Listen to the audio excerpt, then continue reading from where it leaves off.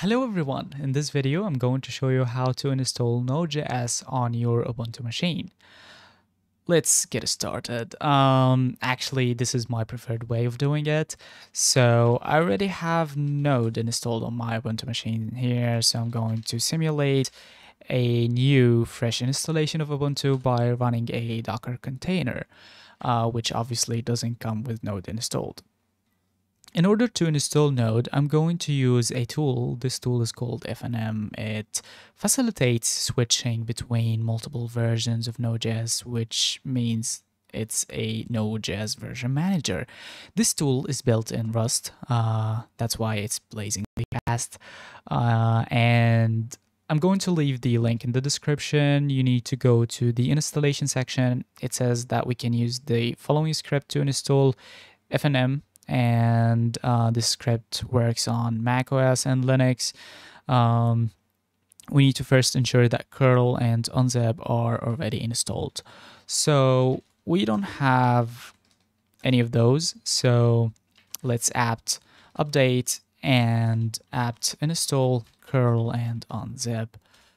Hit enter, and it's going to update the package index first, and then it's going to install the dependencies curl and unzip, which obviously this script seems to use. As you can see, if we search for curl, if we search for unzip, yeah, cool. So we hit enter to continue installation. Great. Then we can copy this one, and after the installation, we're going to copy to paste in the command, which basically downloads the script and redirects it to bash to execute it. Checking dependencies, curl and unzip. Cool. Downloading FNM Linux zip, installing for bash, appending the following. So it has added this snippet to our bash rc file, which basically adds the FNM path to the path variable and then evaluates the output of FNM. And so in order to apply the changes, we need to open a new terminal or run the following command. So we copy and paste this one. Now we have FNM installed. So I'm going to install the latest long-term support version of Node.js, which is Node version 20.16.0 at the time of the recording. Okay, now we have Node version 20.16.0, which seems to work. Hello from Node.js. Cool. I'm going to show you one more cool trick about FNM. So FNM has a flag. It's called use on CD. This flag allows you to automatically switch the Node.js version whenever you change into a directory that defines or a project that defines what version of Node.js it uses. I'm going to show you an example now. If we have a project, let's call it project 1. This project, I'm going to say that this project uses version 18 of Node.js. So how do we define that? We just add to the .node-version file the version that it uses of Node.js. So the .node-version file is not like a standard or anything, but it's respected by most Node version managers like FNM. So if we change directory into project 1, it doesn't do the automatic switching. We need to configure FNM first, but I'm going to show you that if we FNM install, it's going to detect what version of Node.js to install automatically by checking the contents of the node-version file.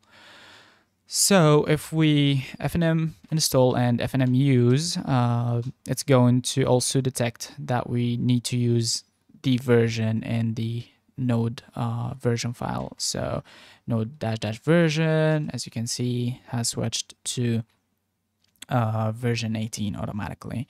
But we need to, in order to enable the automatic switching, we need to add the following dash dash use on cd, use on change directory, flag to the fnm initialization in the bash rc. So in order to edit bash rc, I'm going to apt install vim real quick, and then which let's hope doesn't take much time.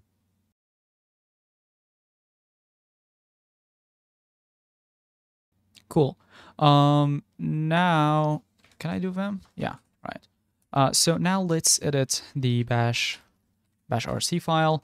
Let's go down here to the fnm initialization, and then add the dash use on cd flag, and then let's source bash rc, like to reload it,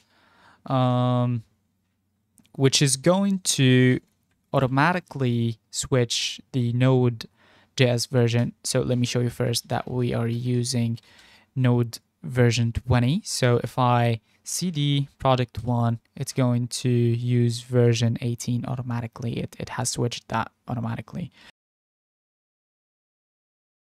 Let's get back to and let me show you one more thing. It also respects the .nvmrc file. So if we create project 2, and let's let me project 2 .nvmrc, and add to that 16, save and quit. Let's go to project 2. It says can't find an installed node version matching version 16.